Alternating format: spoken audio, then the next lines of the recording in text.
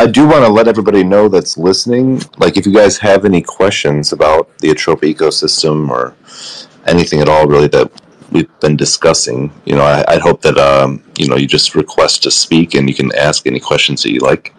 But yeah, I do appreciate the conversation about wallet security and all that stuff, but I really just want to continue with the ATROPA stuff for now. Probably keep going for at least another half hour, as long as you guys need to or want to be here. I have a question about ATROPA. Yeah, go ahead. So one of the functions of ATROPA, and I want to get some opinions here and the dynamics involved, but if there is an attack, and there will be an attack by there's a lot of enemies to PulseChain because it is so powerful as far as functionality and the developers. An attack on PulseChain being a bunch of people selling bots, whoever, just trying to destroy PulseChain as basically the only real threat to Ethereum long term. How does ATROPA, how can ATROPA defend from that? Because I remember Maria James talking about, he was very interested in discussing how ATROPA protects from a bunch of dumping. How does that work with LP? I'm curious what Sonny thinks about that.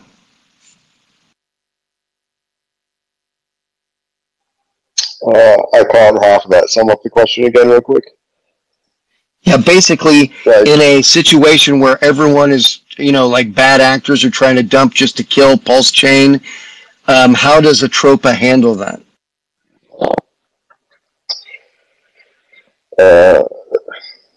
So liquidity positions get stronger.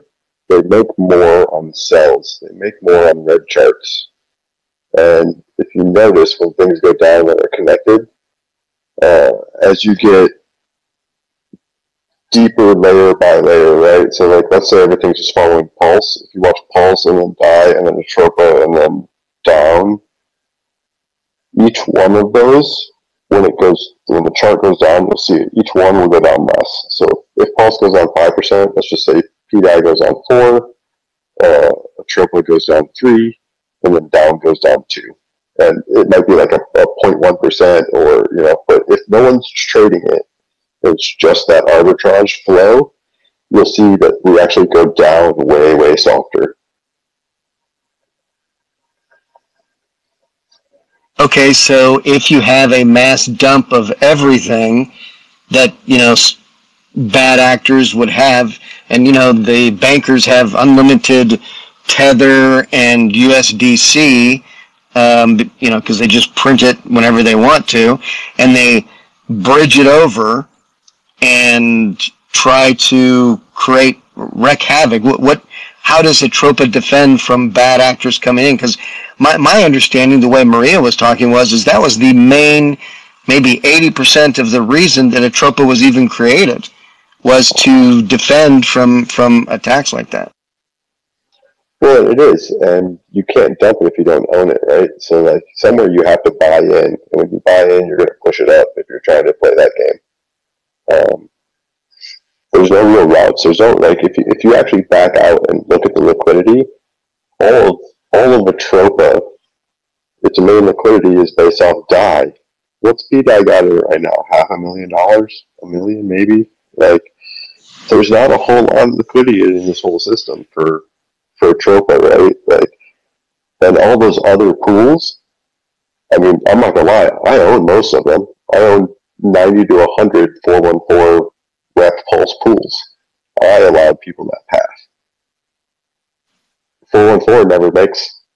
414 has like 3 or 4 tokens that they actually hold a wrapped pulse pool on, because they know the math and they know that it's an arbitrage point, but it holds them back. Like, it's not. Them going off of pDAI was so much better than going off of Pulse, right? Because Pulse will take everything with it, but Pulse ain't doing nothing. pDAI, rock and roll. when pDAI back my Pulse. So when Pulse rate actually goes, like, if we're 200x from parity right now, Pulse is a 2x tomorrow, then tomorrow we're 100x from parity. Like, okay, well, let's look at it from this perspective. So at the beginning, when prices were almost zero, and you had the automatic market maker going and balancing everything in all the pools, basically distributing Pulse everywhere, and then things grew up. We have all this economic energy that so as let's say real quick, the AMM bot, and I don't know that a lot of people really understand what an AMM bot is. That was a very first blocks kind of thing. An AMM bot is not like, there's an arbitrage bot and an AMM bot. An AMM bot it's basically a contract that will buy and sell on other people's buys and sells to keep something in line, right? Whereas we just level things out because of arbitrage, and that's profitable traders going from one pool to another. So, like,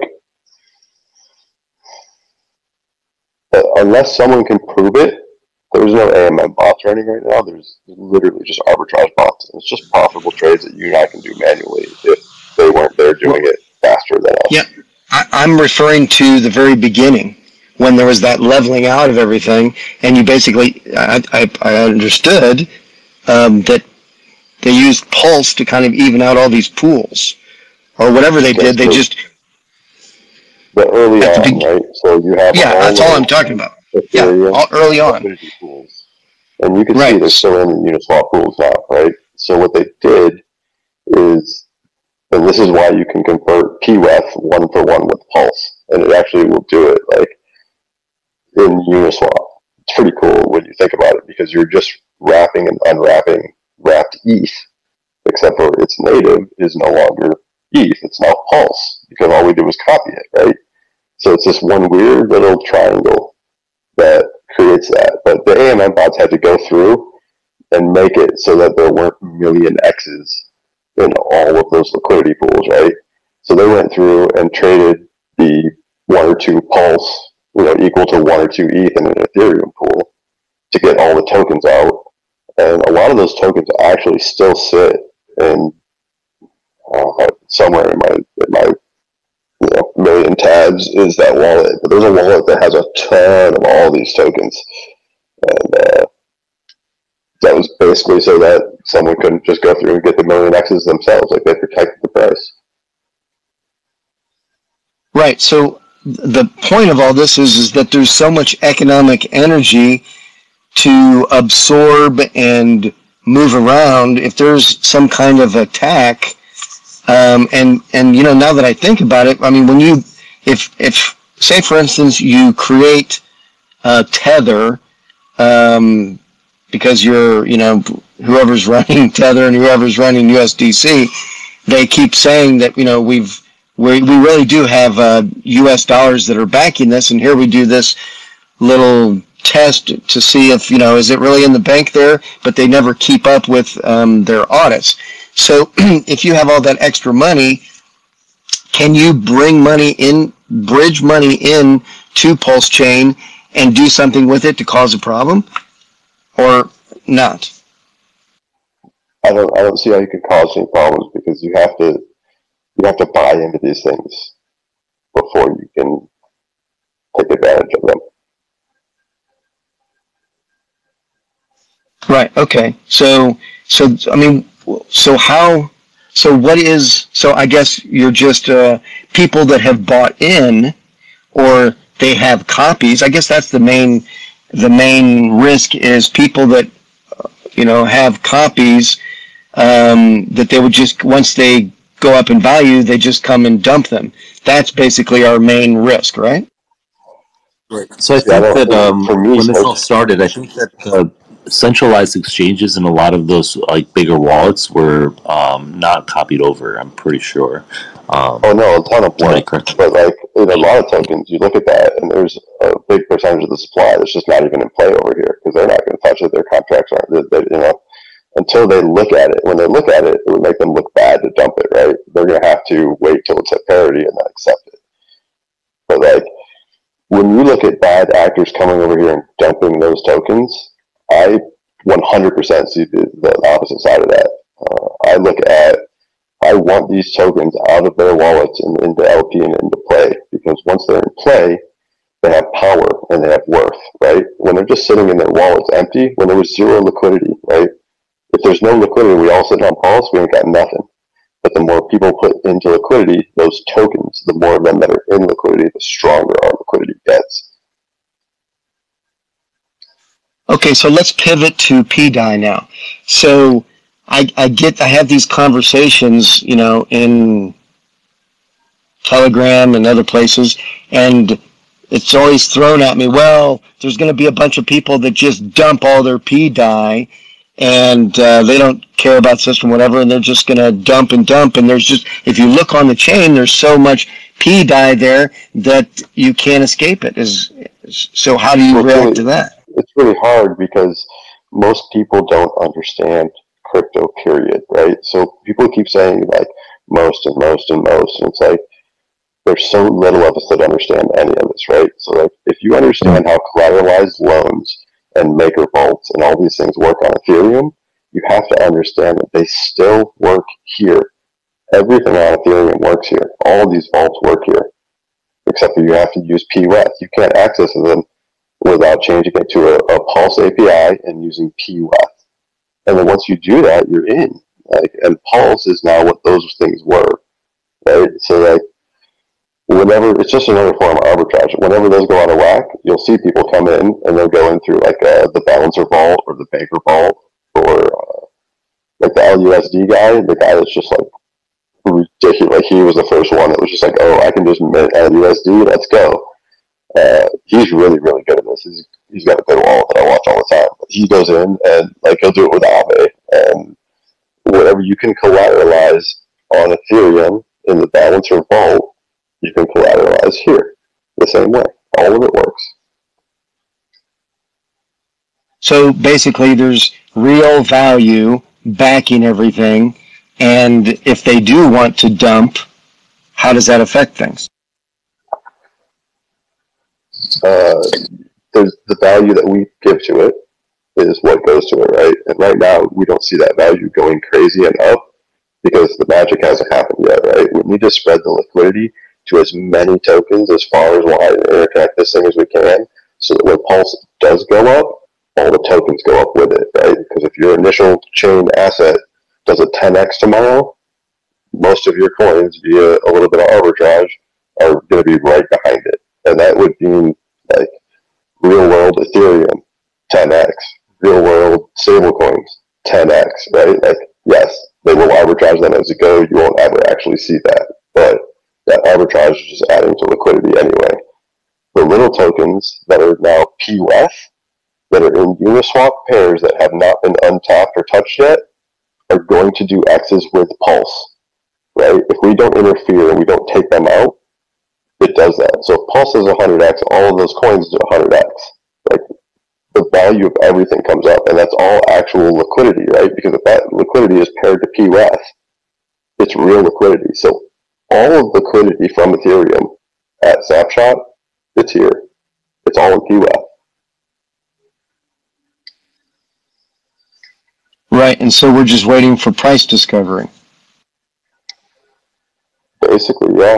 I mean, if you really look at a token and how it works, I mean, the biggest thing 4 and 4 taught a lot of us, or me, was like, if you want to put an asset out, a production quality, that was a very well-used term, production quality, it's over 50% of it in firm liquidity. Now, Pulse X doesn't quite have that, but like, it might as well, right? We're all on the farm, ain't nobody selling, and there's thousands of us, right? No one can just rug pull it. That was the main thing. And if you look at ATROPA pDAI, in the early days, that was 80%. I think it might have been 100% at launch, but like it was 80 for a while, now it's 50%. Like 50% of ATROPA is still in firm liquidity, right? I don't show my own shit, but like Token A1A, my project still has 80% in liquidity after a year, you know? And then you can look at some other tokens they have like 5% in liquidity. And it's like, well, if there's only 5% in liquidity, it doesn't matter how much it is or how much is burnt, you can sell it to zero, right? Where all these other tokens like ATROPA, nobody can sell these to zero. Literally no one. Not everyone can, like, and then when you start to arbitrage it out to 1,000 other pools, anyone that exits with price impact is just giving their money away, right? and making everything stronger. Yeah, that's what I was going to say. Based on price impact, like there's a lot of tokens you can't, like, it's a it's a Thailand saying, Zach might know, you can't get there from here. You have to go like this way, go through 3 tokens to get back to the token you want to get into with any decent kind of price impact. So there's I don't even want to start to get into it right now, but it's just fascinating, like the web of ATROPA. Like it would be very hard, in my opinion, for anybody to like severely impact the system. Even whales that know the paths, like they could, but it would be it's not so simple. Like even like if you look at some of the aggregators, they can't, like, if you want to get into some of these tokens, 414 tokens that need that route through multiple tokens, like the aggregators are not going to give you a good deal, in my experience. Like, so it's there's a definite like major game theory aspect that I don't think most people are at all up to speed with yet, and which is what makes it so incredible. And I love that more and more people are copying it, and that James is like actually begging for it. Hey, what about a little bit of game theory? What do you think? You can approach it 2 ways to kind of start the process. You're saying that everything's connected to PulseChain when it goes up because of the liquidity bonding. So would it be better if there's like a negative bias towards PulseChain, Hex, and those other things related to Richard? So is it better to pump pDAI, or is it better to pump one of these meme coins so that it brings attention, and then you start pumping PulseChain? What are your thoughts on that? So again, and I think a lot of the things we're going to look at are kind of from an RH standpoint as well, right? But the liquidity game is so big, right? We all know the best pool you can be in is a stable with a stable dollar to dollar, no impermanent loss. You just go sideways forever and collect your fees, right? So if you look at like Pulse and PulseX, that's our biggest pool, and they both are just sideways. Right? They went up to the 2, went down to the 3, but like we're just based right around our sack price, our 1. We're sideways for a year, and that's the best and biggest way to grow liquidity. And it allows people that want to get out, and new people to get in, and DCA, and then, whatever. So I really think that pDAI is definitely, like, it's the multiplier. It's the 5,000x. And he just pointed it out, saying, whatever he said, 5,000 or 2,000 in his tweet today. One of our coins did a 5,000x. And wouldn't say which one it was, but it was pDAI. And that's going to give us more gains, obviously, for the people that want to, gamble on shitcoins, I guess. But, like, why be a diehard maxi? Like, any coin you could look at, you shouldn't look at USD, you should flip it to Pulse, and just make sure that you're going up against Pulse. And as long as you're going up against Pulse, then you're winning. Right, but I mean, from a game theory kind of way, to pull people in the PulseChain system, they will respond quicker and a large amount of people, but I guess they won't be very, how can I say it, substantive people. They're just basically chasing money if they go in on a meme coin. So if you pump up a meme coin specifically that has a lot of attention, and you create a lot of action on the blockchain, so that makes PulseChain look good. I'm just trying to figure out which, on the other hand, if you come in and you just pump up PulseChain, everything else pumps up with it, so you get all the attention from everything. But when you have the attention from everything, it's hard to kind of, people get kind of confused and lost. But if you have one thing that pumps up and everyone tries to become a part of it, and then something else pops up, and then another thing pops up, and so it's kind of an orderly kind of game theory perspective. And I'm just thinking, are these meme coins, these P coins, P tokens, maybe that's what pumps first, and then at the end of everything, then you pump up PulseChain. But you can't really pump up pDAI without it affecting PulseChain, right? No, you absolutely can. Any token on top of, like normally a coin on top of a coin, like you can trade those coins all day long, and they don't ever change the price of Pulse, right? Because you're actually taking real Pulse and changing it for rat Pulse. You're never actually changing the price of the native asset. We have a special case only because our native asset is now wrapped Pulse, right? Like we didn't have a pre-sale with Pulse. So we have a whole bunch of stable coins, right? So it's a little bit different. But as far as game theory goes, personally, I think that the powers that be are controlling the Pulse and the PulseX chart. Well, and the other thing too is they want to move it. Everything's paired to Pulse, and right now there's a whole bunch of shit coins like dragging Pulse and Pulse pools down. No, that's not how it works. You can't trade a shitcoin and change the price of Pulse, other than our stables, because we're actually a big enough pair with the stables. That's the only thing that you can change our price with. If you're trading Pepe, you will never change the price of PulseChain. I don't care how much money you trade on it. You're trading on top of the chain. You're not trading the actual asset. Yeah, I get that. So then, I guess the best game theory is to basically test the market. So you pump up one, see how people react, then you pump up another one, create some arbitrage. It comes down a little bit, get people on the second. Right. If I was our age, right, I'd pendulum swing back and forth between Pulse and PulseX and feed everybody in the LPs. Just feed them. They get their ink, they do their thing, thanks for adding. We just need to go sideways, and it's a pump, right? Every time it goes up, down on one side, it leaves more. It's volume sideways. It just builds liquidity, all those V1s, all that stuff. It just builds it and builds it and builds it. And I don't think there's a when do we let free and let it go, right?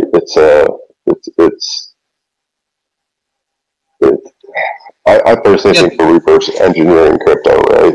I'm down with what Riggs is talking about, and I think he's actually starting crypto over, but with a stable coin that's not stable to anything else. It's its own stable coin, and then you create everything else on top of that. That's how crypto should have worked, but instead it was Bitcoin first. So I literally think we're halfway back from re-engineering that, and our end goal is a new stable coin that isn't stable to anything else, because the dollar is going down in value, so we can't stay pegged to that. We need our own crypto stable coin. So if that's anywhere near right, and you think that reverse engineering and start looking at it from that angle, then you see how these LPs just build and build and build exponentially forever, and they just go right to that.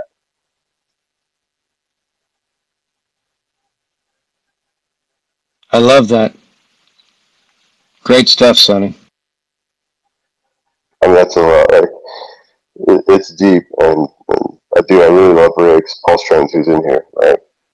Listening to his excitement. We all had that excitement a year ago, and we did it. We got all of us in like Christmas time. I think every one of us just burnt out. Like it was just too much. And we all still go a little bit here and there, but those 22-hour days were getting rough just staring at blockchain all day. I mean, some of us took breaks, and we're still fucking going, bro. We're still looking at PRC tokens and trying to make them work and make them move. Everyone's so... Yeah. I know you know. I can't dig like a fresh pair of eyes and still have the enthusiasm. So it is nice to have Riggs back and pumping us back up this last couple of weeks, because it's And prior to that, 9 Iron and everyone, like our whole crew, it's pretty small, and we're all amazing and doing the things. It's so good. It's actually intense. Like Zach is so busy with his BFFs. Everybody has found their little niche, and it's just like everyone that has that high conviction has been super successful. But there's still so much fucking more, man. I know you know. It's even you, but everyone with all your high IQs. How many fucking PRC copies can you even focus on? There's still so many. I know you're buying still randomly. And he made something, I forget exactly what it is. Maybe I'll find it. If I find it, I'll post it later. But we went through the last couple of days and made 1,000 logos for PRC and uploaded. He's gonna upload. He's gonna send it to D-Bank in one file. It's like, bro, how? Yeah. That'll be intense. All of a sudden, Ravi will be full of logos. Oh my God, we're all gonna be rich. What is that guy doing?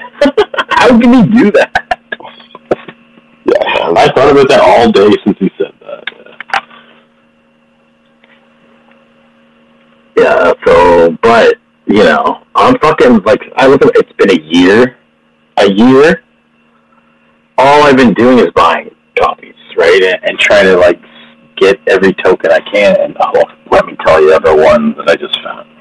Because, I'm still trying to wrap my head around the broken contract. Yesterday, went in and grabbed another. I was scrolling through some stuff and saw one that was still in a year swap and hadn't been brought over. So I went, got it, pulled it out, started a little bit. Someone sent me a message, they laughed at me. They're like, "Yo, it's at $3 trillion a token." I was like, "Yeah, I put one pulse with a point 15 zeros and one, and then bought 100 pulse." It's crazy, man, when you look into some of these and you're like, okay, the pulse holders, you look at the ETH holders. If you don't know the process, there's not that many people that even go through that process. Ether scan to 9mm scan, whatever. You gotta look at, you chuck the contract in deck screener. I mean, once you learn the process, it's really easy, but, fuck, if you haven't been doing it, and look, people are worth it. Right now is for one day they're just looking at their D-Bank, and their D-Bank's up $5,000. It's because some random copy just suddenly went to parity, That's went to parity, and they were supported because people are fucking doing the proposals now with the D-Bank's Web 3 shit, because I've been teaching them how to fucking do it. I've been doing them myself, but I wasn't successful on the Wrap Bitcoin one or the pDAI one, but then I think it was Richard Hard, because I was looking into the D-Bank proposal that did the Wrap Bitcoin one, and it was some dead wallet, and I was trying to go back, but I didn't have time. But it started to lead to bigger money. But then I just took the words that he used. He goes, even though that it's a fork, because that's what the Ravi guys were saying. No, it's a fork, denied. But anyway, the sentence was perfect, and I just used that sentence, just changed the wording, changed the ticker, and it's approved every time now. And that's why PLUSD now is on Ravi, because that got approved the other day. And I know you got some of that, and fuck, dude, the guys in that Telegram group have been making progress today. Well, so PLUSD, since you can still just go to the contract and mint it, it's going to be a 1-to-1 until the Oracle's fixed, though, right? Well, no. So it's literally the same as MV. MV is an unlimited mint, right? But you would only mint it if it was worth it to mint it. No one's minted MV in a month because it's so far undervalued, because it's actually pegged to gas, because it's what it costs to mint it for a profit, which is actually most stable coins do, right? But LUSD that's what it feels like. And MV are both stable coins to gas. So if you believe in them, you put them in LP and you wait for gas to 10x or 100x. Well, yeah. So I guess I looked into PLUSD a little bit more, and we know that it because there's this whole thing when ETHW forked, right? That somebody took advantage of that, and that they still had control at that point. to change something, right? So they changed it, and that was the last time that they had the chance to change it. But it showed that attack vector of the gas, and the gas price being shown as whatever the price of that the new token was. It's the same thing that we see with wrapped ETH, or wrapped. Yeah, and that's why those lines that kind of reminds me of Gabriel's question earlier. So let's say a token came over and built up a huge liquidity, and then had the ability to mint. It could then drain out its liquidity and arbitrage all the other liquidities, right? So if someone came in right now and bought $1 million in Teddy and paired it with something that they could mint later and just rode it out until Teddy did a 10x, their coin would do a 10x with it, and they'd be able to arbitrage way more out of it. Oh yeah, fucking easy. I mean, that's the math. You can't deny that. You just figure out the... You're already ready for that, you asshole. That's what you like 20,000 things a day. I'll take them. I'm still laughing. I even laughed at this today with nobody even mentioning it, about how you got 200 million from the HOA guys, and they're like, just watch out for these guys. It's just a lottery ticket for them. They're missing the fucking point, obviously. Yeah. That's okay. No, we already won that battle, bro. Like, That's a good lesson in hey guys, in paths. Hey guys, I want to get a little bit to these guys that have their hands up. I think this Rich in there may have a question for us. Go for it. Yeah, guys, how are you? I hope you're well. My question is, I'm a little bit new into this ecosystem. Regarding the copies of most ERC tokens, how can someone go and look about which one are more likely to get parity? And how do you guys, if you guys, I think I just heard you guys are looking through that, what is the process you go through to look about the ERC tokens to see which one are better have a better chance to get to parity, or do you think everything will get to parity, or to know which one's going to come first is anybody's game right now, because the pDAI guys, we got trapped with ATROPA. Once that started happening, everyone got rich. Like, nobody started doing any of the research for anything else. I mean, even now, everybody's only talking about ATROPA. Like, a lot of that research is up for grabs. It really is. So like, you can go to PulseCoinList.com, and PulseCoinList.com/compare, and you can click on the difference. Click on it twice, so it goes to 100%, and then go to the first page. Obviously, I'm not on the first page. Go to the first. Here, I'll send the link to it to everyone. But PulseCoinList.com/compare. You can start there, because a lot of that stuff is right. But you can just go on CoinGecko and look at any ERC token, take the contract address and plug it into, this is what I'm using now, but it's scan.9mm.pro. Check that in. Yeah. And then you want to check that. And then the next thing you want to do is you want to check that into the CA into Deck Screener. So you want to put those side by side. So another way of looking at it. But how do you investigate? What is the mental process that you guys go through to investigate and see if this token has a better chance to be next? And when you go and you look at Ethereum tokens, you want one of three things. You want holders, liquidity, and volume.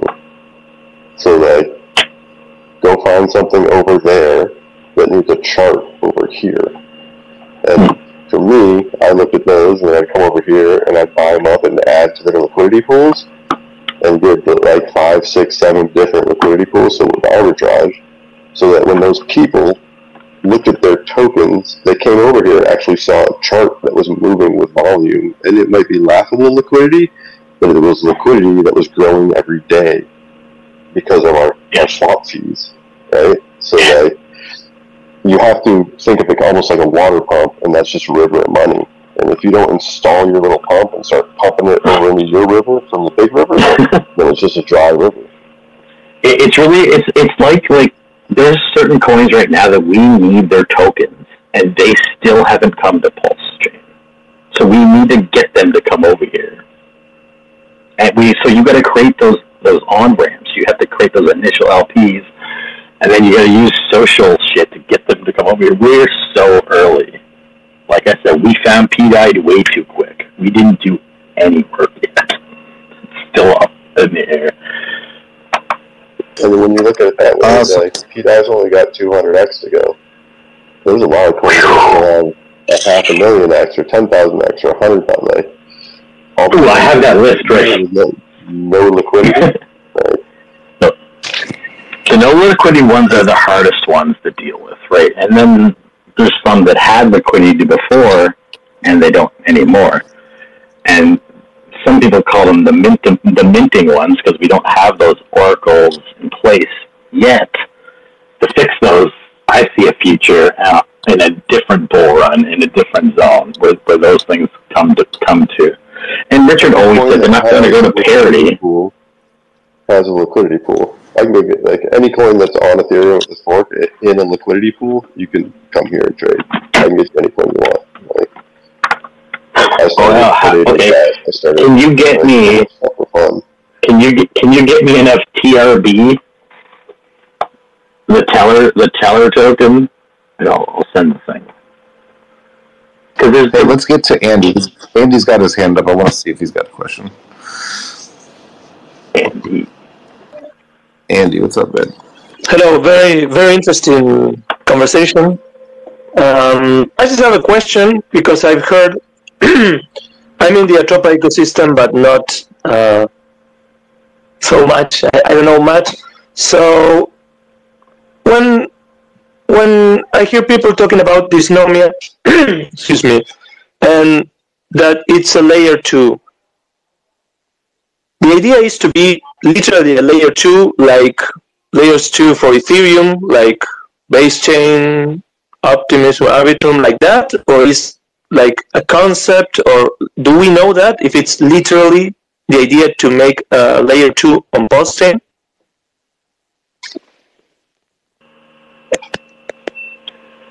Zach, you know this better than I do, but yeah, it'll be on PulseChain. It'll be on PulseChain. Yeah, so from my understanding, it's a layer 2, like we all know about layer 2s on other crypto blockchains. But Dysnomia is also going to be like a game. There's going to be a way to gamify some of these tokens that they've made. Yeah, that's what also confused me when I heard talks about being a game, and I was like, again, I'm kind of a simpleton, so it's like, to me, a layer 2 is like a blockchain, like layer 2, like base chain or whatever, but then it's like a game, so I'm like, but is it like a layer 2 then as I know it, or not? Or yeah, so games require a lot of transactions normally, and this game, it's been modeled off of, supposedly, an MMORPG game, right? And those games, I mean, there's just a lot of things that you can do with your character and swapping weapons and, like, fighting enemies and things like that, and those are all going to be, like, transactions, basically, on this layer 2 that require, gas or whatever it may be. And so, I mean, I as far as I understand, these layer 2s help keep the, the transaction fees down. So the game, we don't know what it's going to be, dude. Like, in my head, it's just buying tokens right now, but UX can solve all of that. Like, the tokens can be turned into a game, no problem, but owning the tokens, this is what people are speculating on, is, owning some of these tokens will be in the game, but he hasn't revealed any of that stuff yet, so it's so up in the air. It really is. Once that stuff comes out, though, you're going to be, if you're paying attention, you're going to be there first, so you're not missing out. Has anyone... Yeah, I don't know if anybody else... Oh, go ahead. Sorry. Go ahead. No, I was just going to say, I don't know if anybody else up here wants to add to that, but that's as far as I know.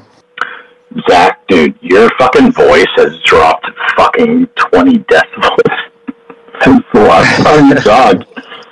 It's awesome. Yeah, no, it's early for me. I'm still kind of waking up. Oh.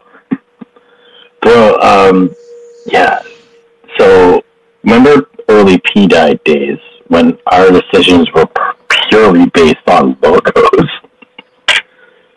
I'm still there. Like, I'm still there in my head. So, I can't get it. I know what you think about LUSD. Like, we talked about this a million times. Fuck, dude. Like, we're so fucking close to figuring this out.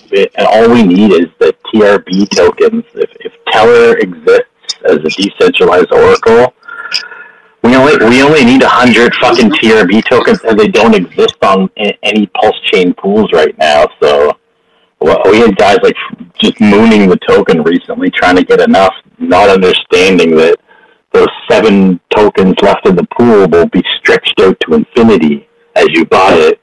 You're not going to get any more tokens, right? And then like, if I just keep buying it up, I'm going to get 100 tokens. Like, no, you're not. You have to convince these people to sell their tokens, right? And like, dude, I really fucking feel like number 7 on the bottom of the list on PulseChain's.com. It has a logo. The only other logo that I see right is Wrapped Ether. Like, why the fuck does LUSD have a logo this entire time? And I spent a lot. What's PRB? I don't even know what that is. PRB, it's the Teller. It's right here. One second. Let me say it properly. Teller Tributes, TRB. It's the Teller token. The shit that was copied over with, right? And nobody has dumped enough tokens. And if you look into it, all you need is, if the price is over $15, you need 100 of them. If it's under $15, there's some math. Sonny, you would know that better than me. You're the math guy. But that's right. Somebody already, there wasn't enough coins, and someone tried to get them all. And he him himself mooned it to parity because there's no liquidity, right? So the next game right now is to try it on testnet, because we can get the tokens on testnet to see if it works. But then we got to reach out to these people that are holding the tokens, put a little more LP in or something, and be like, hey, you got tokens here to dump. And as soon as at least a couple of them dump and we have enough, then we can actually try to fix those Oracle prices. And it won't stop with LUSD, dude. All those tokens that are being minted as ETH's value instead of PLS's value, because that's the brokenness, that literally can be fixed. And you guys know we're like the middle of this zone where there's no oracles and none of this stuff's working properly. But like, just to fix these things, it means parity for all of these things. I mean, that's what I've been working on. Yeah, that's interesting. I haven't really thought about any of that, honestly, and I just don't know really enough about how oracles work on different chains, I guess. I just have no clue. Yeah, so I really can't speak on that. I'll send you all the stuff, man, once we get it down. I'm still trying to confirm a few things, but we're this close. Yeah, I really like what Riggs has been digging into, honestly. I woke up this morning and there's a bunch of these voice chat messages, and I was just listening to them before I started the space. Just some really, really interesting stuff that he's found with connections to this SDAI and this Hex guy that created it. Yeah, he fucking proved it. Like, he had it already. I don't know what he's on. He killed it. Yeah, so like we all did lose our, we'll call it enthusiasm for a little bit, because we were just so successful and we were killing it for what? It's been a year? How the fuck has it been a year? Riggs came in and really, really shook shit up. Yeah, I've been watching him. Torrin actually brought us in and to listen to him just before he got popular, thanks to his spaces or whatever. But that's all you guys. That's everyone here. And we know you guys have been killing it on Obscure Gems. That guy is watching you guys. He's not watching anybody else. Like, how successful have you have been to have taken control of so much? And we're so decentralized. We're not out there bragging about it like these idiots, right? We're just working. It was so early.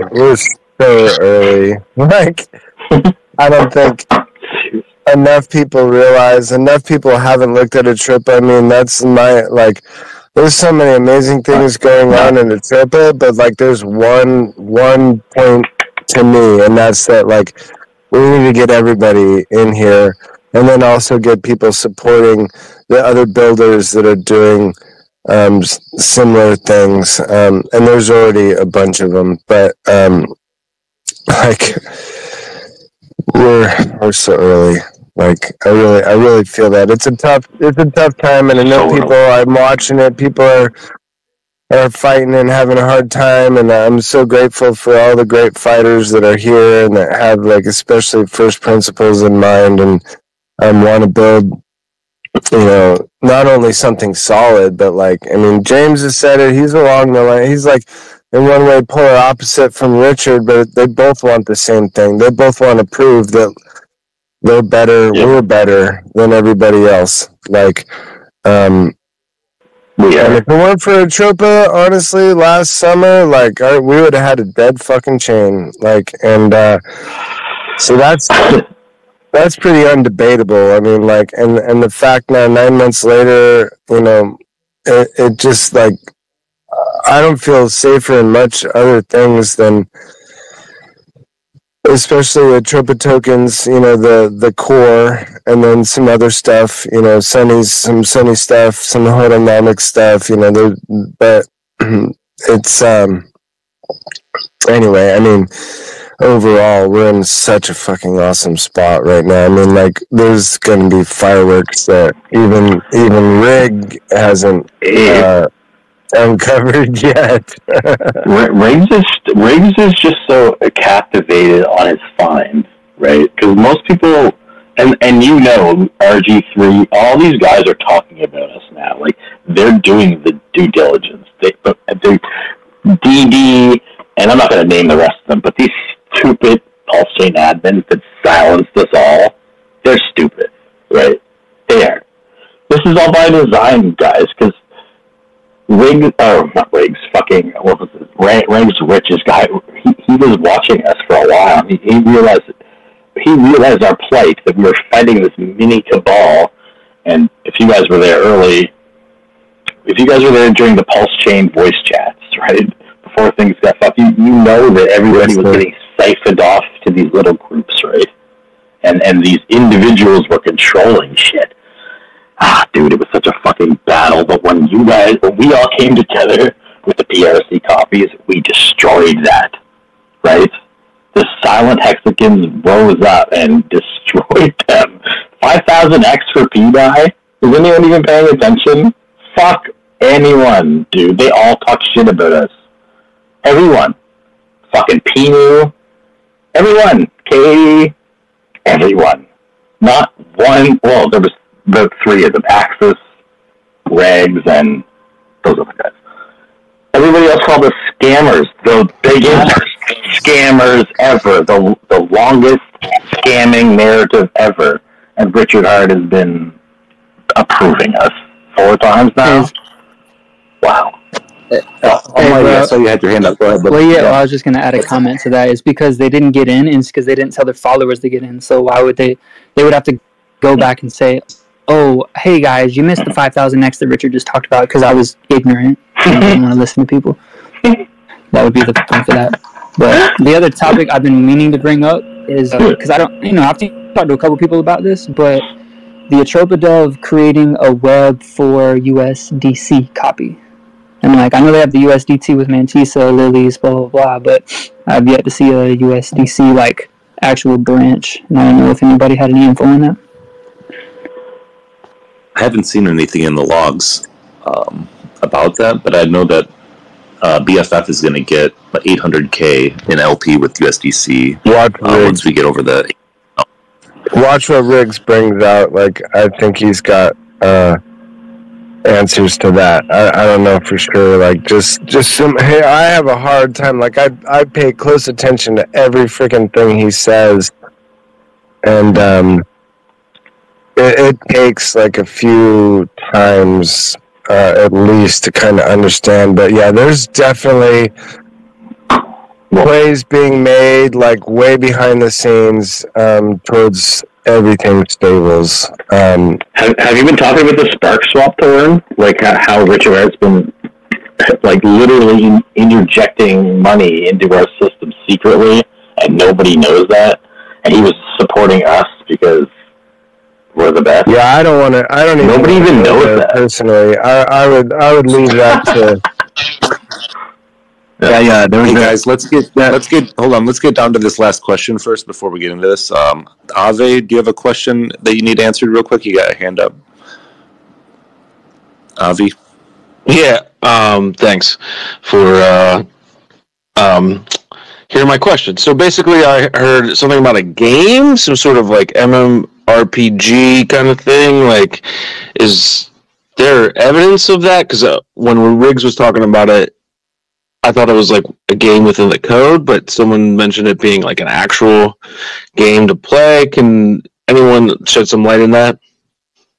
Yeah, so basically the ATROPA developer said that they were making a game similar to this game that was really popular in the early 90s. It's called Discworld Mud, and if you want to go and YouTube that, there's some cool videos that have a lot of information about it. But basically what it is like a text-based MMORPG game, right? So there's not like a bunch of visuals or anything like that. You have to like read and then, interact with like what it's telling you. But basically, the Discworld Mud game, it's like almost a never-ending game. There's been people playing it for over 20 years. Inside the game, there's like different quests and missions that you can go on, and you actually can earn real money in the game, even today. So I'm thinking that the dev is going to use this as sort of like some kind of incentivization for people to play the game. Obviously, there's going to be different characters and different guilds. My interpretation from what I've seen in the Discworld Mud videos, and then connecting it to what's been said inside the IRC chat, it seems like all these different tokens are going to have a bit of a purpose one way or another, whether it's like you join a guild or you get a weapon or something like that. Some of them are going to have these kind of connectivities inside this second layer. I would argue that it's already launched and that we're in like we're just waiting on more and more interface upgrades. But like, I mean, he's already told us, like with this discovery, discovery holders will have obnoxious powers in dysnomia. So it's like an ever evolving thing to me, but the whole thing's already begun. Like, especially when you think about these tokens, like having more use case going forward, buying them now, at low prices in my mind, is definitely part of the game. And like he's centered on BFF. I know Zach could probably talk about like what I kind of missed some of the log on exactly what he said about how BFF will be central. But in my mind, definitely we're in the foundational phases, and hopefully we see some like incredible updates and an actual like game. But the game already started. Like it's definitely already begun. And James is like has said, he's looking at bringing in all different kinds of teammates, artists, marketing people. He's constantly recruiting. He's constantly paying attention. He's looking at the top holders of the top wallets of like, especially the important tokens, and looking at how they behave and giving them special privileges. Gifting them contracts and so on. Like the game's already started, without a doubt in my mind. But it's definitely gonna keep growing. Yeah, no, definitely. But yeah, so far, as far as we know, the 666 token supply tokens, the ones that have the supply of 666, we've been told by the developer that those will have some kind of use where you like send some of the token to your enemy basically, and it'll have some effect on them in the game, right? And the dev has also said that the 666 tokens are not really good investments, right? And he's pretty much stood by this for a while, and it's obvious, right? So if you go look at pretty much all the 666 supply tokens, they have very, very little LP. Anybody can buy a very, very large portion of the supply with very little money. And the only one that's been different that I've seen so far has been the new one that launched recently, which was Discovery. And that was launched with such a large liquidity pool tied to no nukes that nobody, even at the beginning, was able to get much of the supply. Because the liquidity was so big, you had to spend a lot of money to be able to get 1%. And so now the holder distribution basically is really, really healthy. So everybody has 1% of the token or less, whereas these other 666 supply tokens, some people have like 6 or even up to 10% of the supply, and they're just a very, very high risk investment because nobody knows who those people are, right? The 414 developer doesn't hold any of the 666 tokens in their wallet, at least as far as I know. But yeah, I just want to make that clear to everybody. These 666 tokens will be useful later on in the game, but it's just they come with a high risk because the developer doesn't hold the majority of the supply. They can be overtaken by anybody. Besides really the Discovery token, that's pretty much the only one that I've seen that can't be really overtaken by anybody because it'd be too expensive. All right, thank you. Appreciate the answers. Great insight, man. You're certainly paying attention. Yeah, this is a lot of fun stuff. I mean, I'm super, super excited to see when we get some kind of like front end developed so we can play the game or whatever. I've been looking into this Discworld mud for a long time, and honestly, I want to try to get started to play it because I want to get used to playing some kind of text-based game. I've never played a text-based game before. I mean, I feel like kind of like Pokemon. Pokemon is like a little bit of like a text-based game, I guess. But let me tell you, Zach. Let me tell you about the old school text games, bro. Because that's all I had. Well, that's sort of all I had when I was younger. I had Zork. You literally needed to know how to spell as a kid. You didn't have the internet either. You only had a fucking encyclopedia. What was it? But you get like you're walking your character around, but you go up to them. And you gotta be like, speak. Or did you ever play those ones without anything, with like the Zork or Trinity or any of those ones where you're just like, it's literally just text-based?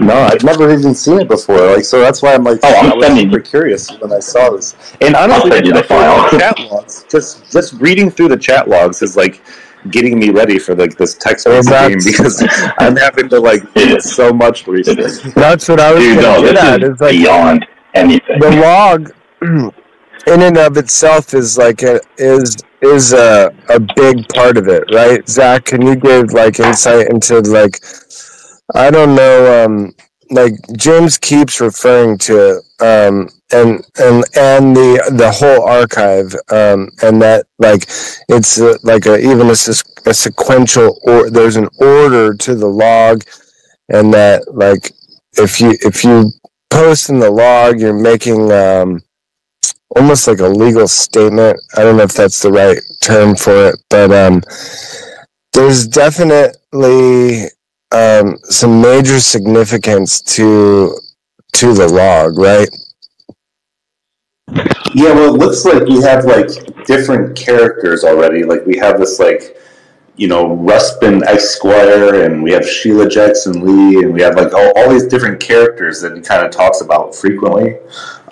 So I really don't know how it'll all play together and work inside the game. Honestly, I'm still unaware of that.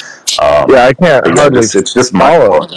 Yeah, I mean, I don't know who really understands everything that he posts. So, like, trying to go back through the log and find like the Easter eggs and the like, and understand it, and then make it applicable to game theory is like. Fuck, man, there's going to be just a few people that are like the masters in my mind. The best conversations I saw in the IRC recently was that person, Coffee, was in there talking to the dev just like yesterday, I think, and they were talking about the prostitution token and how it's tied to BFF, and the dev was saying something about like how it like let me find the word here, something about being on target or something. Hold on. Keep going. Yeah, I saw on order. In order. He says he's in order. Yeah, in so dash basically order. he's trying to do right. He keeps talking about it seems that. Like right, because they did something with the immunity token that they didn't do with the prostitution token. So the immunity token. What? Oh, so fuck yeah! I'm trying to understand. So because they basically kept a lot of the supply of the immunity token, and whereas they didn't keep a lot of the supply of the prostitution token. Well, he sold it off. So that it was the same thing. He was selling off a certain amount of supply to boost BFF, and he was trying to continue it and do the same thing with immunity. And like after what happened yesterday. With that huge spike up over like 7,000 and then the sell-off and like it dying, I think a lot of people today with the new one were just like, didn't understand what was going on, didn't know. I think a lot of people bought prostitution that hadn't read the log and didn't understand like what the point was. And after what happened yesterday with the immunity launch today, they were just like, oh, another one? Yeah, I'm out, And so...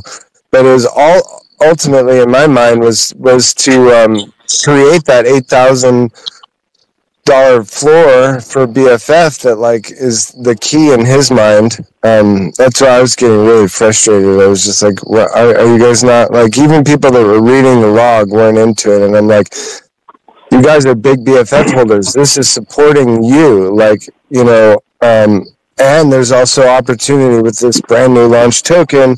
And yet everyone's just fading it or cheating it. Like there was a major G. I watched one guy, he bought in like $1,500 worth early in like the first 10 or 15 minutes and sold and made like $300. And then, yeah, $300. Bro, when you see those opportunities, I saw that just too, bro. seize them. Seize them. Because if you can see what she's saying or he's saying, you fucking know what to do, man. And there's only a couple people that are going to see that. You're talking about stuff that only people that are smart as fuck. I see it as shooting myself in the foot, bro. Like, I've watched it countless times in the last 2 weeks where, like, there's this killer momentum going, and then somebody comes in one fell swoop and makes one big giant red candle, and then a bunch of other noobs get scared, and they sell off, and the momentum's dead, and the token fails. Like, it's sad. Like we're beyond that. We're past that at this point in this cycle. Like people just need to be a little less scared and not so worried about a little dip. Buy some more then. Like right. Well, so like he's telling us the target. If you're trying to make money off these, what the fuck? If you're trying to make money off of these tokens, like right now, without understanding the full scope. You're not seeing the full scope. So like I do this too, like because we can run these coins all the time, and you can't expect nothing from this guy. He's smart as fuck, right? And it's just a numbers game, and literally, Sonny, it's all math. Yeah, but he lays it all out there for us, and it is all math with James, and he tells us like, and that's what's pissing me off is like. We could easily hit those targets if it weren't for like, and this don't try to like gain a bunch of money off these new tokens. Just bro, get a little bit of it. I'm definitely not getting rich off it. I'm I put in. I'm not putting in like. I'm not putting in much money. Like I'm spread out. So what's pissing you off though? What's pissing me off is what like. I'm seeing the same thing that's happened with some other tokens that have launched recently where like guys go in and they're irresponsible, you know what I mean, for the chart and also selling themselves short.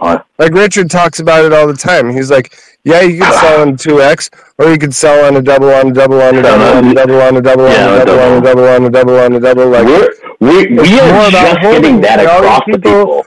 think they're fucking traders when they're cheating a brand new chart. Like, it's not really hard to, like, if you got in the first 5 minutes of the chart and to sell the first green candle, you know, for a little bit of profit, not even 20%, like, and think you're a trader? No, you're not a trader. You're a fuckhead. Everyone knows that, man. Everybody, like, we all know that these people lurk around us.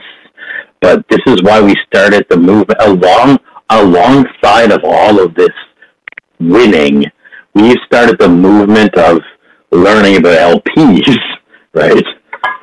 It's not an easy battle, right? There's cheats to be dealt with. but it's like people are learning that if we work together, blah blah blah. Look what Solid X did. That whale fire guy, he knows what he's doing, right? He backed Randy, right? You guys know Randy, right? And with Solid X. And so if you guys don't all know this, and I'll tell everyone who's listening now that you've been listening for so long, you know Naga Bo, right? Because he started funding us earlier. Well, Naga Bo somehow is cool as fuck with Randy, and they're launching Voodoo Balls or something.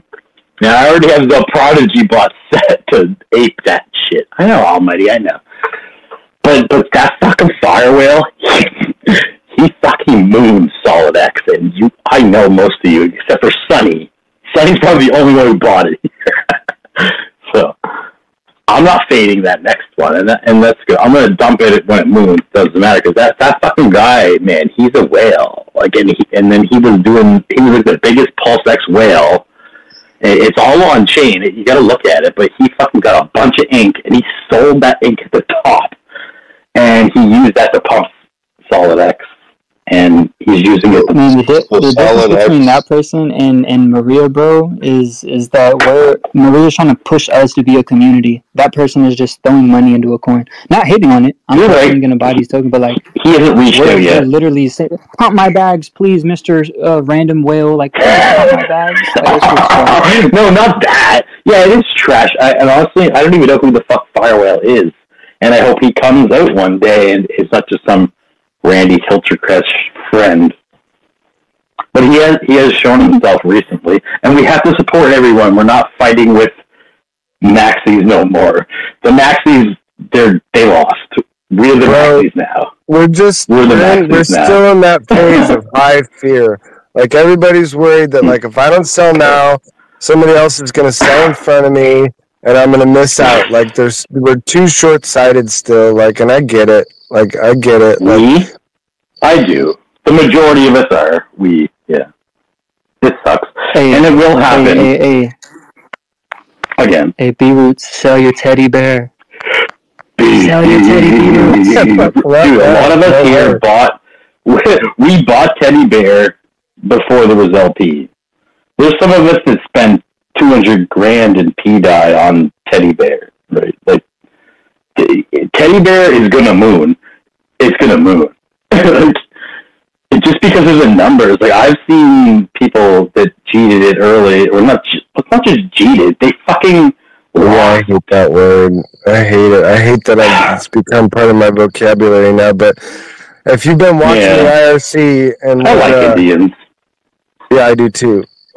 You know, I like whatever.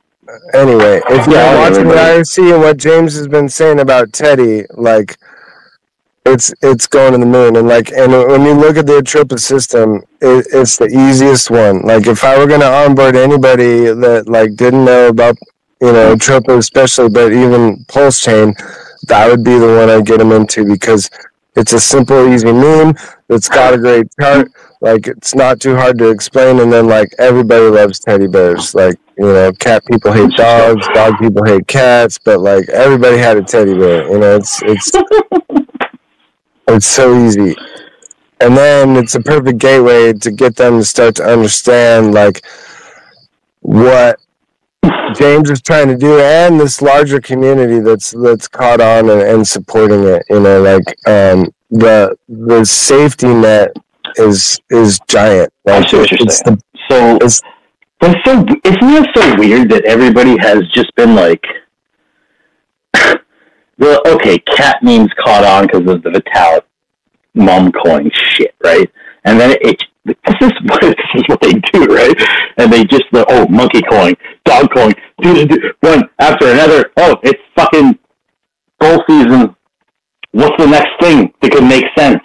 It's just like, Beaver's mindset is just like, what is this? What is the masses going to think next, right? It's not a bad strategy because he really does cheat at the top. He's the biggest cheat I've ever seen in my fucking life. Remember, he was just showing his 100K. Yeah. This is my joke bag, 100K. Get off my level. I looked at my fucking Jeep bag. I'm like, yeah, I'm 70K behind you right now. Fuck you. Let's go. Yeah, we just need to teach. We need to teach B-Roots how to travel through the webs, man. Get him off his teddy bear bag. Get him into the eco. Get him like spread out in between all the tokens, and then he's not. No, dude. I'll tell you right now. B-Roots is a teddy bear fucking OG, and we'll never stop talking about teddy bear because we got him in at the bottom. He was there at the very bottom of the ATROPA, pDAI, and Teddy, and he ate them all. Hey, you know he's in here, right, bro? Well, I was wondering, I'm not going to give a fuck. B-Roots is the man, dude. B-Roots is the man, bro. Hey, it's him. He got me blocked, so I know. He can hear me, though. B-Roots! He's the funniest fucking shit ever, dude. We were the ones who reached out to B-Roots. I was the one going like this and making sure that he found out about pDAI. And he's the asshole that bought it all. I didn't fucking buy that much. Fucking asshole. Oh, yeah, there's so many early pDAI whales.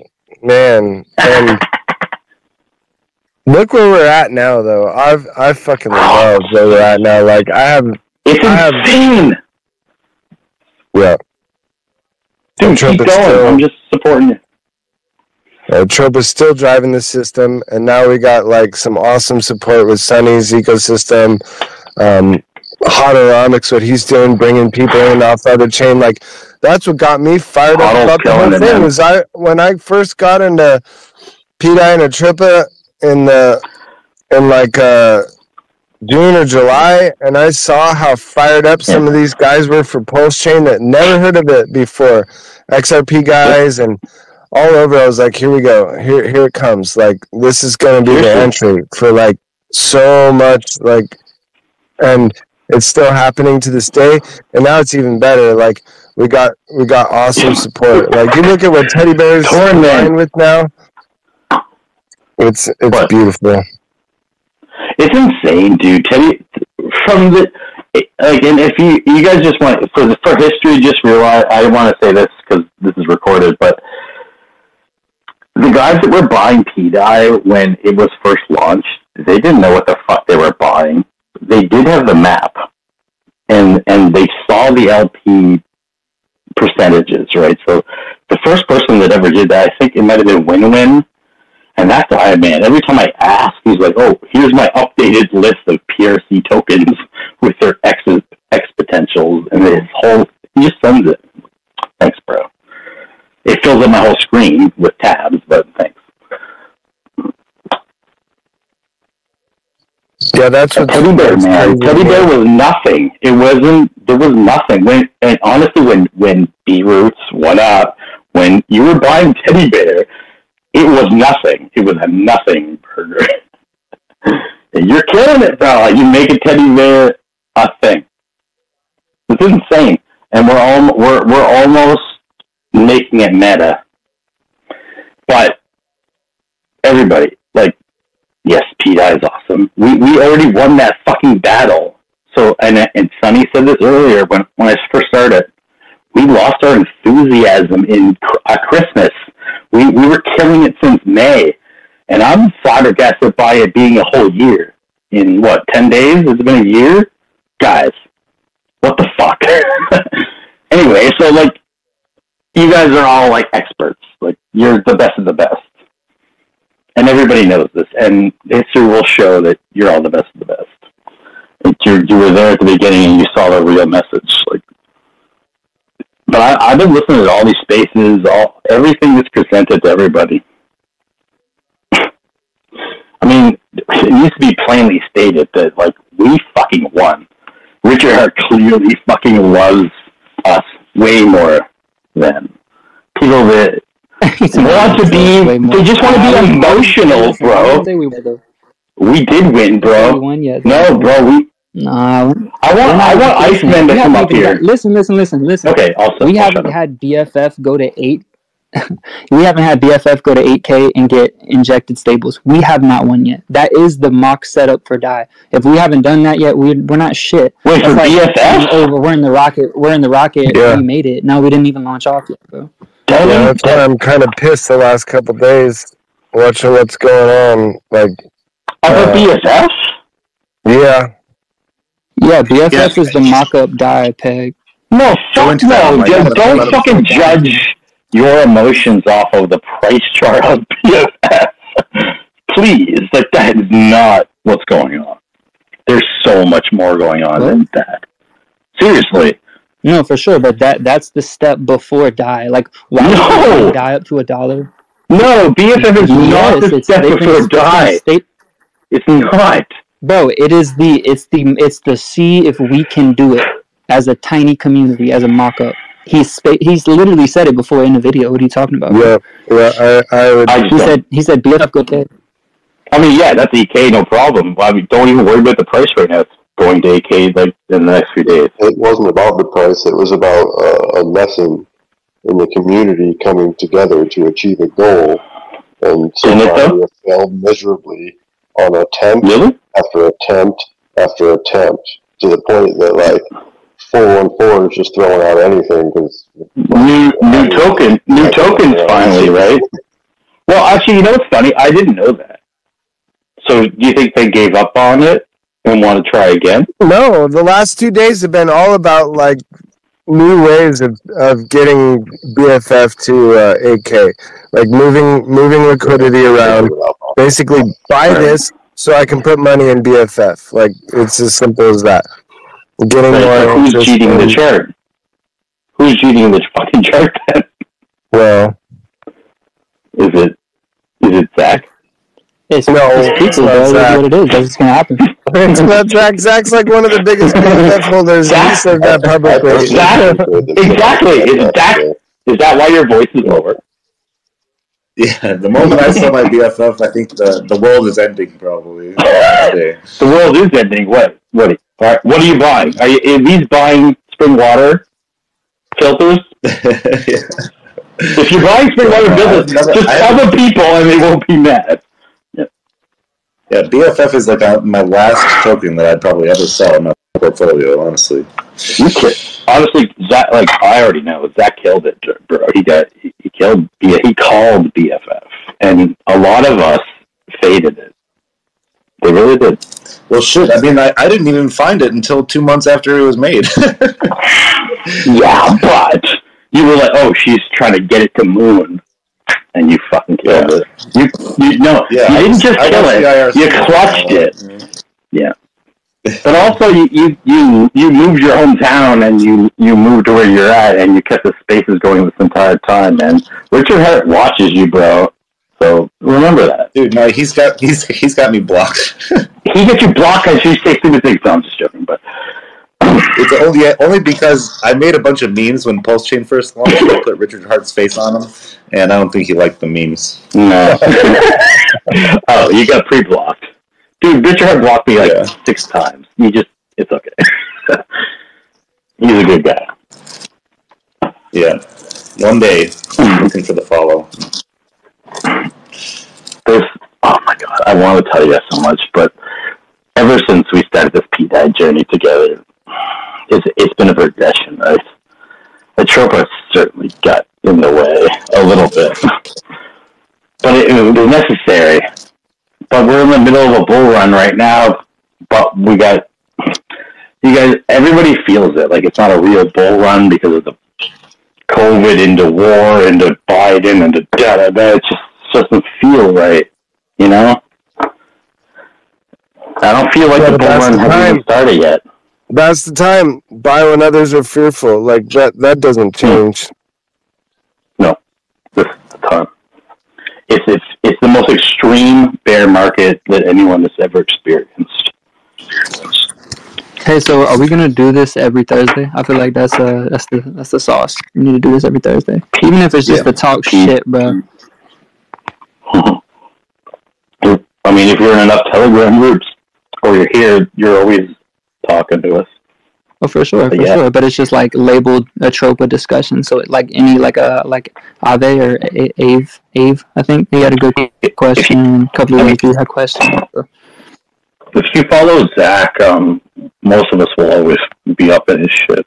So for sure. This is kind of where we rally behind, honestly, because Zach kept it going for so fucking long. And look, these guys, like, I want these other guys. Like, usually we all talk like a lot more, but when we're in an X spaces, most people are reserved, and most people are like open mic when we're in the Telegram. So like, once Zach wants to bounce, like he could just post one of the main groups that he wants to promote, and we can just continue it there. Sorry, my phone just fucked up or whatever. Yeah, but I would like to continue to do these spaces. Did you guys say something about doing voice chats in Telegram or something? Dude, yeah, that was me, but he was saying you do this every Thursday? We could, yeah. Just like I was going to start to do it weekly. Thursday seems like a good day. Thursday. It was always a pump day, man, right? Yeah. Trees is in here, man. Everybody's in here. This is crazy. Well, most people talk in Telegram. Most people don't talk in public like this, right? Because it's recorded. It's public. That's what we need. We need people to see. Yep. I remember when Zach used to I can tell you what they all want to say. We need to bring this Telegram energy to X for sure. And right. I'm here now, bro.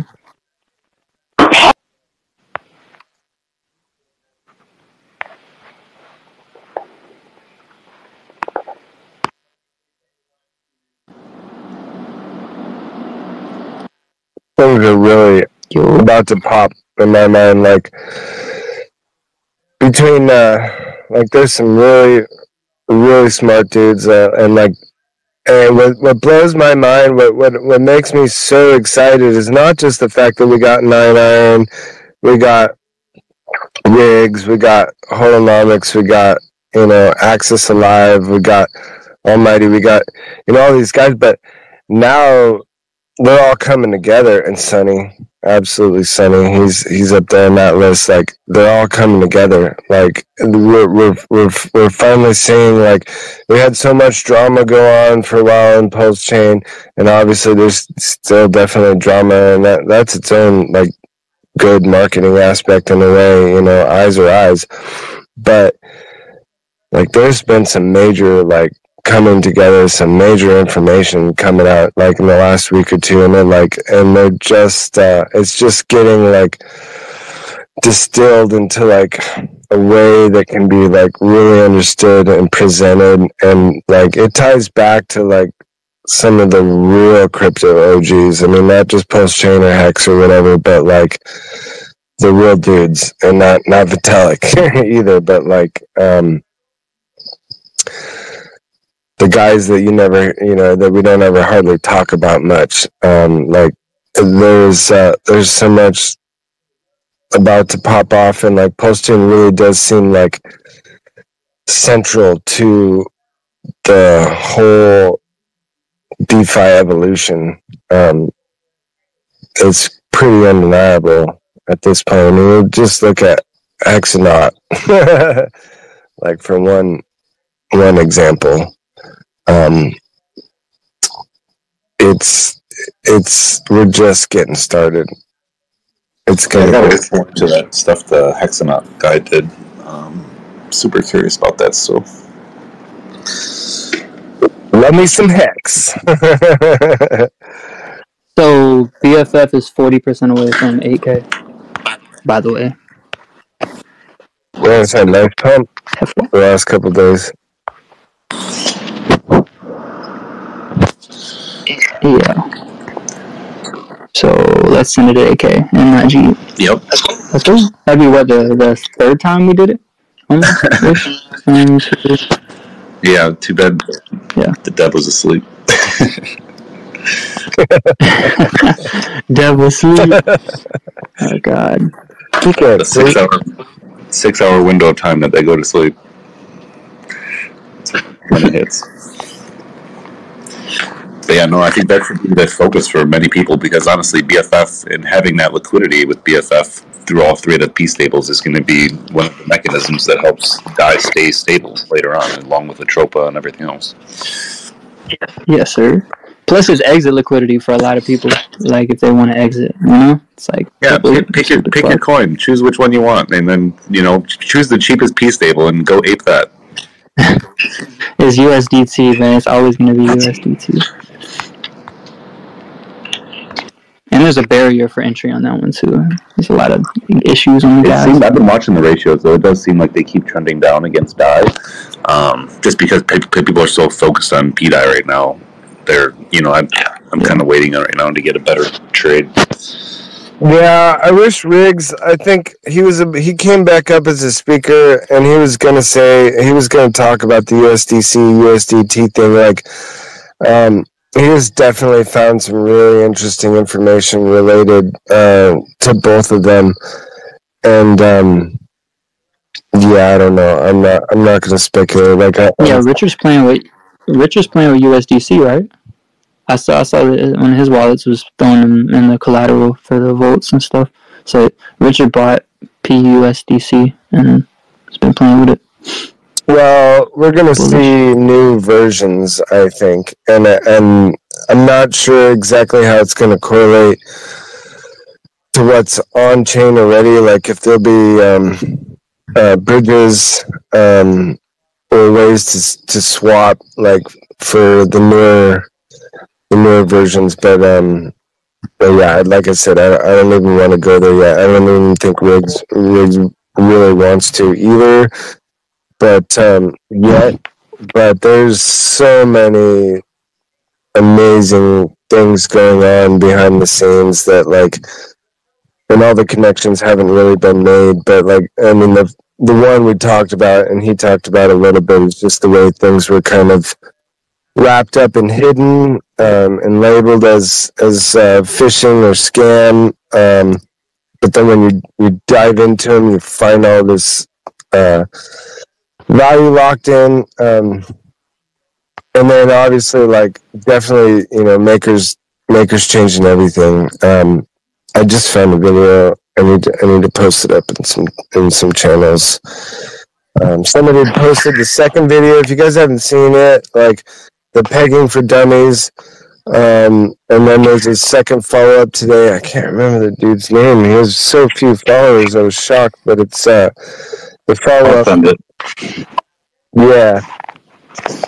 So when I looked at that, though, a video popped up about the Maker endgame, and that's, like, really a thing. Like, I need to find it and post it in some channels. Like, Maker is everything we know about Maker is changing, for sure. And we definitely don't know exactly what that means, like, in total, but or for PulseChain, but there's a lot of information out there, like, that's public. If you go to the MakerDAO forums and look up, I think Spark V2, I've showed those links a few times, and how they're going to do cross-chain, how they're changing their game with cross-chain, and then even, to the point of launching their own new chain.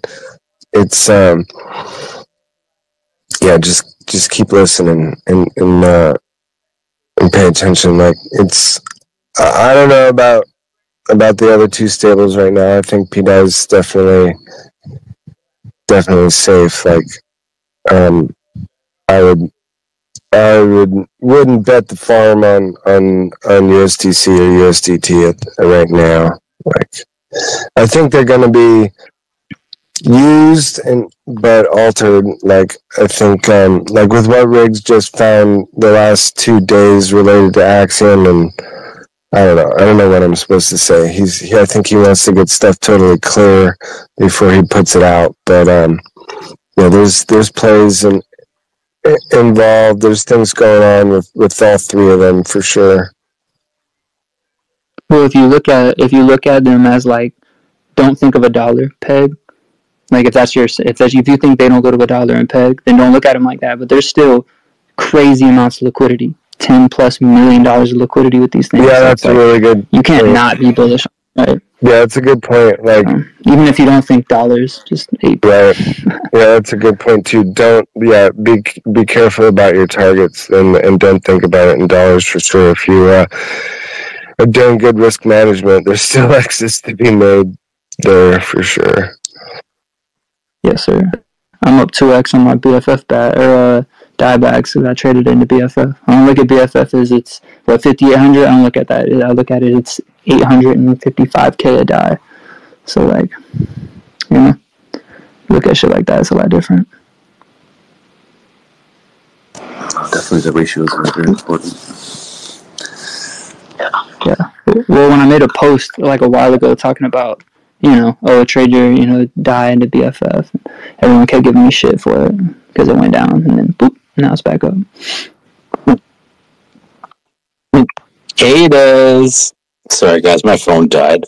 But Hater. A lot of people are fucking really stupid, bro. We shouldn't give them no credence whatsoever. We've already proved ourselves, so like, there's a bunch of us that just need to not listen to that anymore. And what do we have left? Yeah, like, time kills, bro. Time does kill.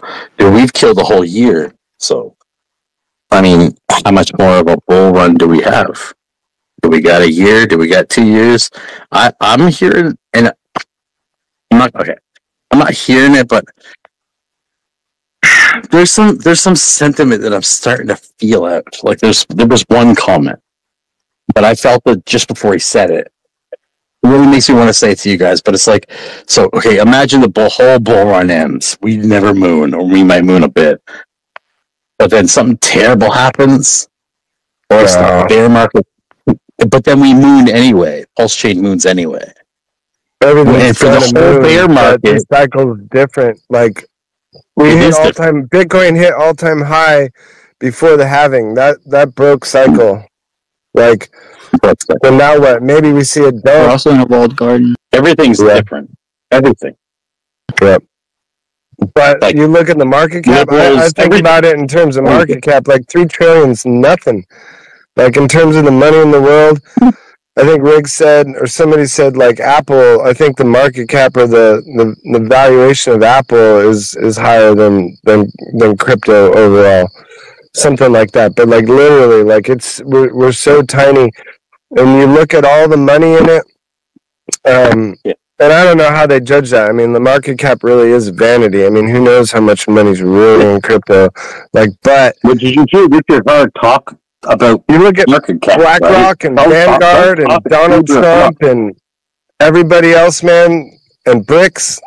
Like, if you don't know that we're moving towards crypto and it's gonna fucking explode, then like I don't know what you're doing here. Like, what we have another year to a year and a half of positive pricing action on major assets, but for ATROPA's like stuff that will always moon. Those things will always moon. Like we're at a whole different level, bro. Like, we're in Richard. Hear what Gabriel has to say. Yeah, well done, Gabriel. Gabriel, start talking. You don't have to raise your hand. Hey, no, it's just polite. Yeah, but Gabriel's like a PDAI OG. Like, he can talk. And so can you. Well, because you've been around forever. And everyone can talk. Well, this... Go ahead. Oh, don't okay, go ahead. Bro. Like, Gabriel, man, what's up, bro? It's been a while. What are you in right now? Yeah.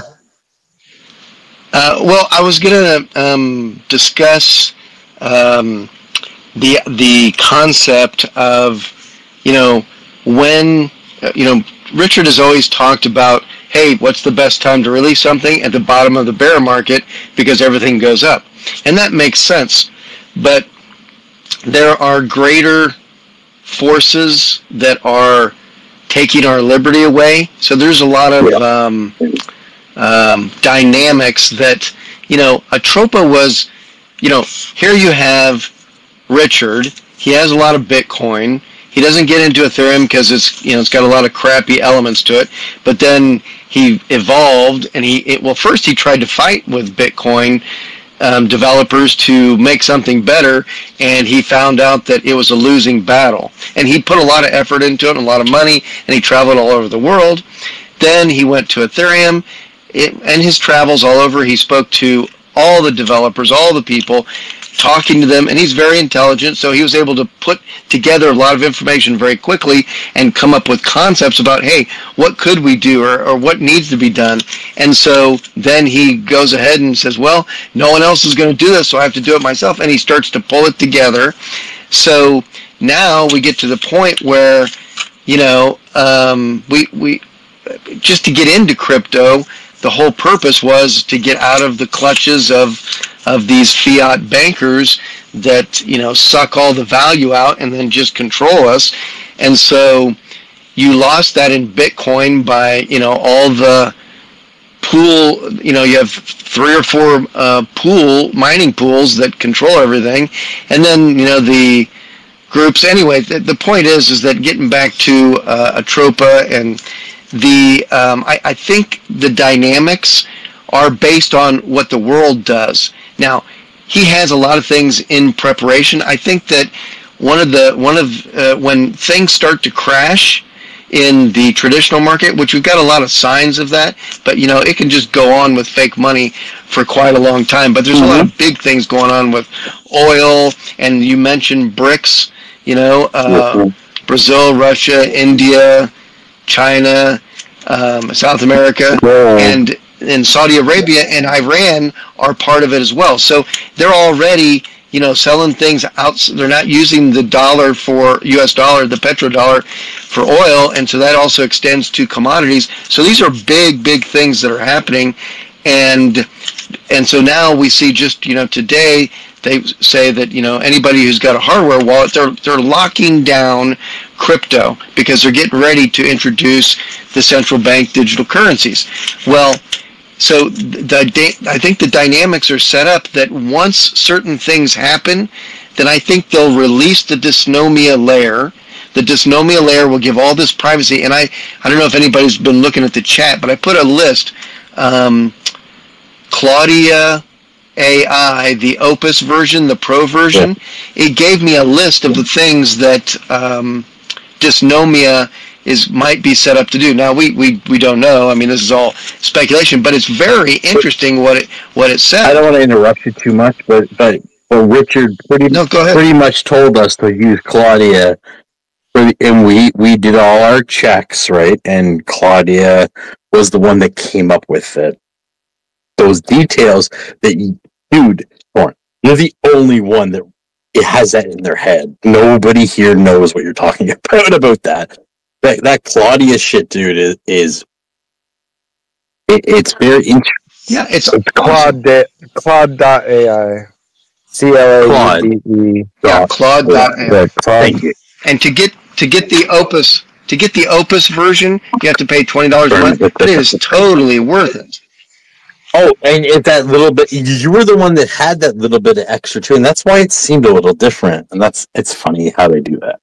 But during those times where we were getting those answers, I mean, holy fuck!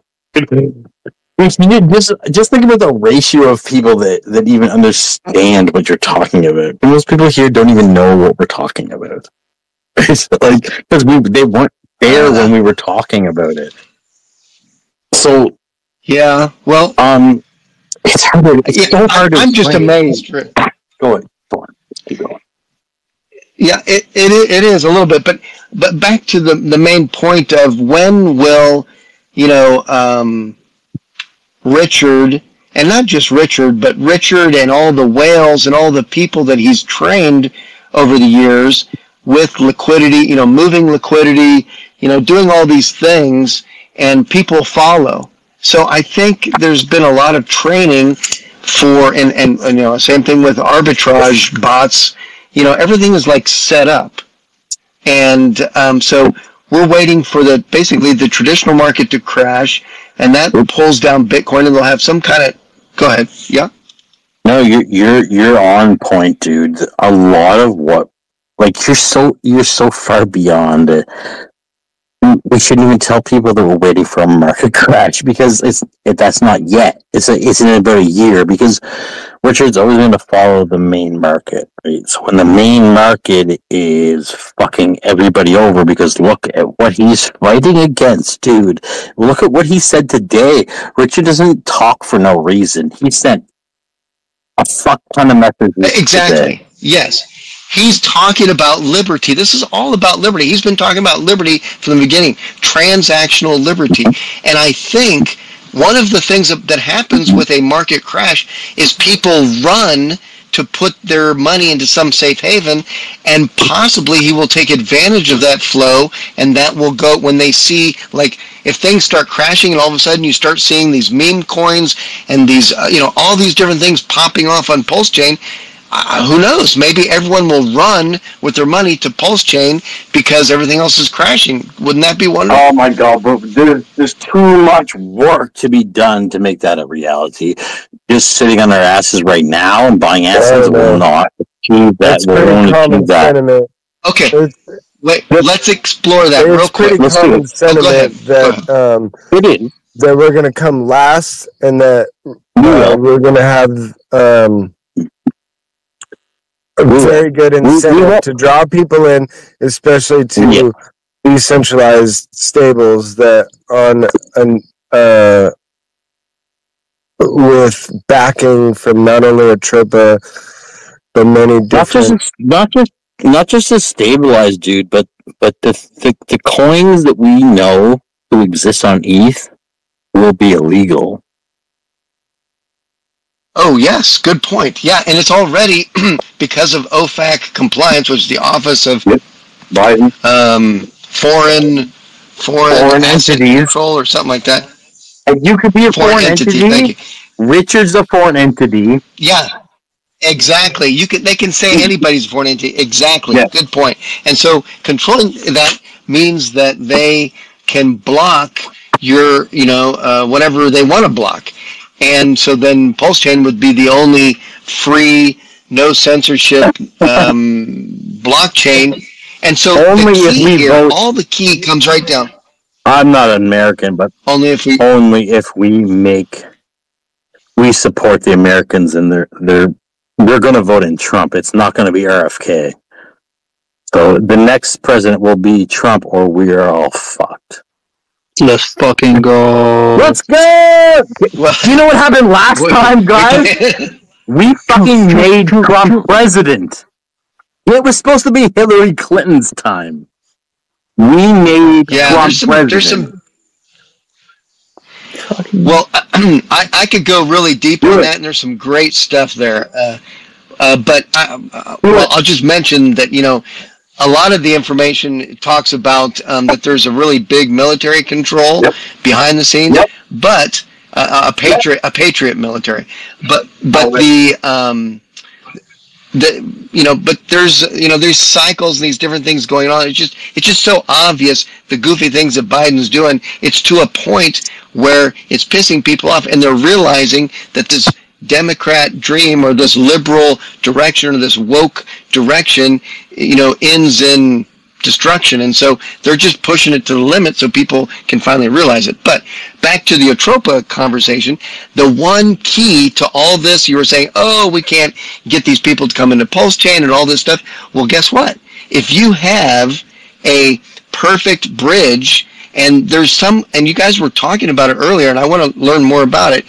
There is some secret bridge and it's been noted in different tokens, in some of the information in the tokens, about a secret bridge. And if you can make it 1-to-1, and you don't have to go through I don't know exactly how they would do it, but if you had a bridge that was like instant and perfect and did all these things, then it would make it possible for people to jump over to PulseChain. What were people someone was talking about this bridge with stables or something. What were you guys talking about? That initial bridge, the secret bridge that RH, or we'll call OA RH was using, was uncovered. We shouldn't really talk about it too much, but they were certainly bringing in funds in a different way. Nobody will ever be able to understand it, so it doesn't really matter that we speak about it now. But then the advent of the Spark Swap came in, and that's where Riggs comes in with his statements about SDAI and the ETH purchase with the SAC funds, right? And this is why RG3 got involved in the first place, because I mean, some of us were able to verbalize to the right people what was going on. We are in a weird situation. Okay, what is the Spark thing? That Spark Swap shit about the SDAI stuff. You're gonna have. I'm gonna get you to go. I'm gonna get you to go to this portal. So go to t.me/PulseChain's. Let me look it up. I'm stupid. I'm sure it's PulseChain's, and they just wait for them to accept you into the group, and they will. But just wait, yeah, so anyway, so Richard's been using certain things to bring in funds secretly to PulseChain. Fuck Maxis, they don't need to know this because they're traitors to the mission. Except for the ones that we have deemed worthy. These guys, man, I've been speaking to you for months. But, y'all boys, I'm slide. But next week, definitely hop back in here and do the same thing. GG's. Come back, bro. Come back, There's bro. two PulseChain's portal. And PulseChain's 2. Which one is it? 2 is the backup. Yeah, it's a portal. It's a bot. You have to enter through. Wait. Yeah, it's a bot, but also just wait.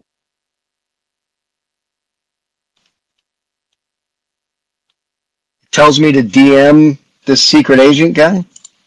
Oh yeah, that's fine too. He's like the admin of the portal and the entries. They up their security a lot, and then added like a Discord style subtopic type channel. There was just so much info it needed to be broken down into like subtopics. So it's one of those channels with a bunch of topics, but they also really up their security.